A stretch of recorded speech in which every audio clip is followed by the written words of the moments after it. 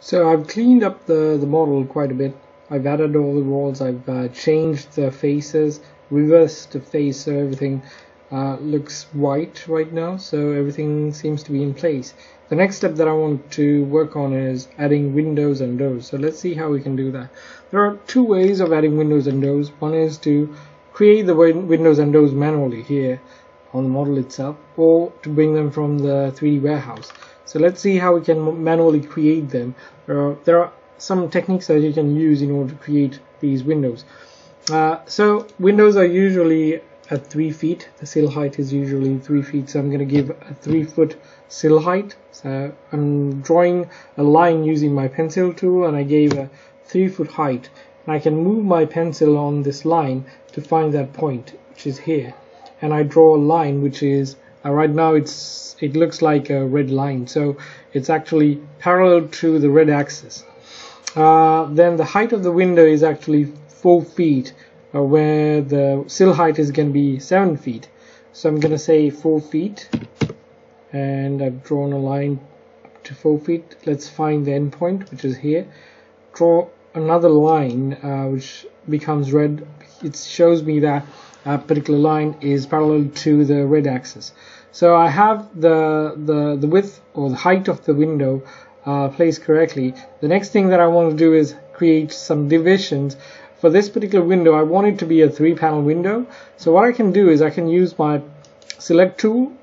I can select that particular line, right click on it, and say divide.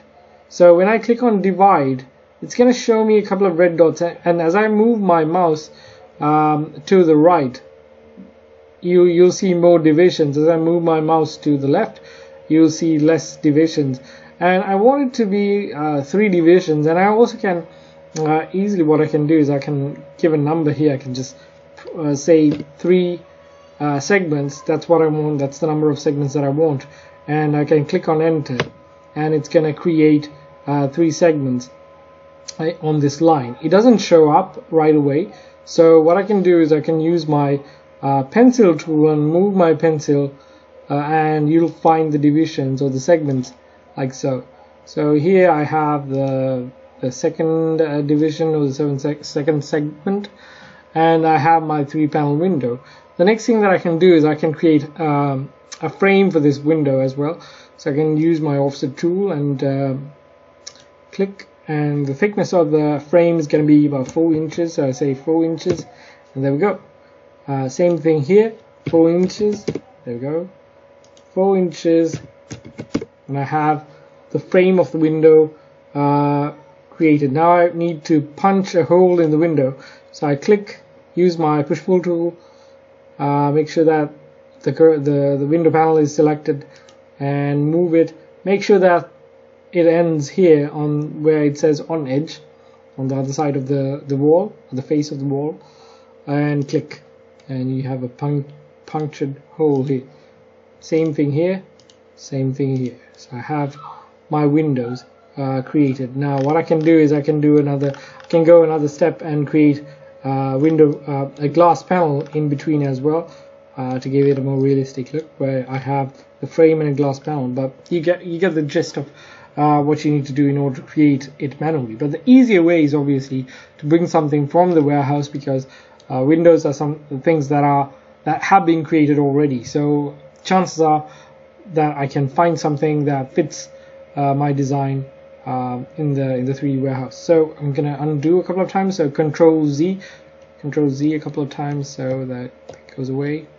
And well, I can have those lines. I can just keep my divisions just to see how this is gonna work with the one that I'm bringing in from the 3D warehouse. So in order to go to the 3D warehouse, now you'll probably, if you haven't downloaded SketchUp 2021, you will probably see a difference in the way that the tools are marked. Now these are all blue icons, which is a new thing in 2021. They've changed the logo, so in SketchUp, and everything's blue now. Previously was red, now it's blue. So you'll see, if you have the 3D warehouse toolbar open, you'll see these icons here. And if you don't see the 3D warehouse, all you need to do is right click here and make sure that this is checked, So you'll get the 3D warehouse toolbar here, and you can click on this particular icon and it'll open up 3D warehouse. But before you do that, you need to sign into your Google SketchUp. So you can click on this icon here which says user info, and you can sign in through that.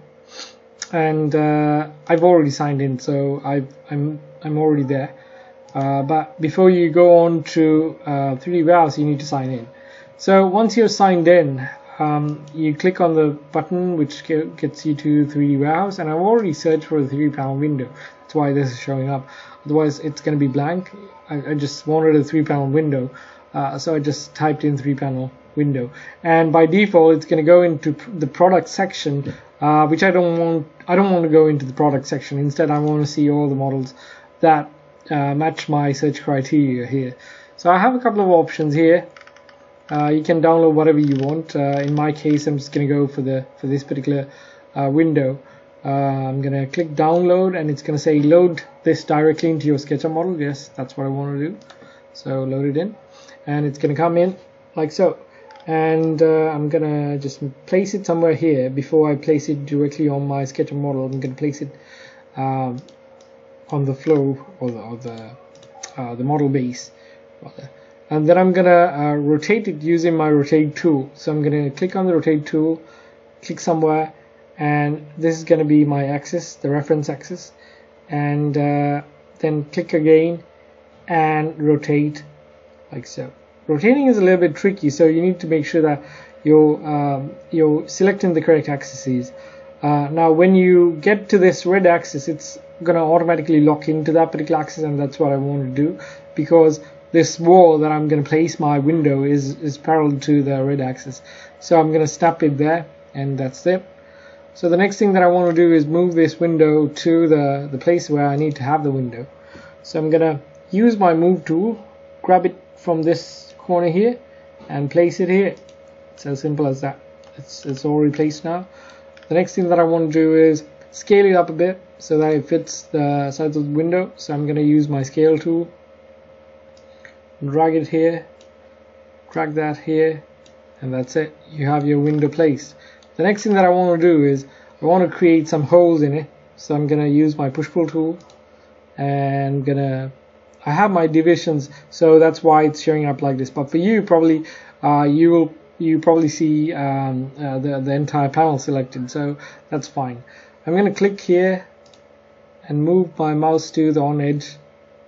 Make sure that it's on edge, and click, and there we go. Do the same thing here, do the same thing here. So there we go. We have our window, we can see through it. So that's how you place your windows. You can do it you can bring any type of window. It's the same thing. If you're going for the door, it's going to be the same thing. So just create a opening and or a frame for the door, and just bring something in from the warehouse and scale it up just the same way that we did for the window, and you have your door. So in the next video, what I'm going to do is I'm going to create an island for this for the kitchen area. We have a kitchen area somewhere here, I think. So I'm going to create an island with a countertop for the kitchen.